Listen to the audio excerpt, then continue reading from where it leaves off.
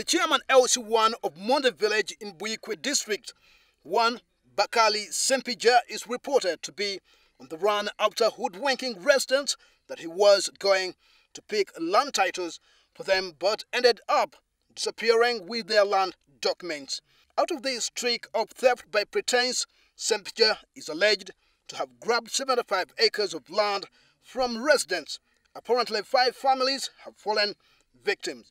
They can't claim right ownership of their land unless if Sempija returns their land documents. Attempts by the 5 families to reach the NRM chairperson of Buikwe District 1, Harriet Nankabura, to have the matter resolved politically have also proven futile. Nalimbalimba aba family tiagenda bayambako mu kukyusa ebyapa.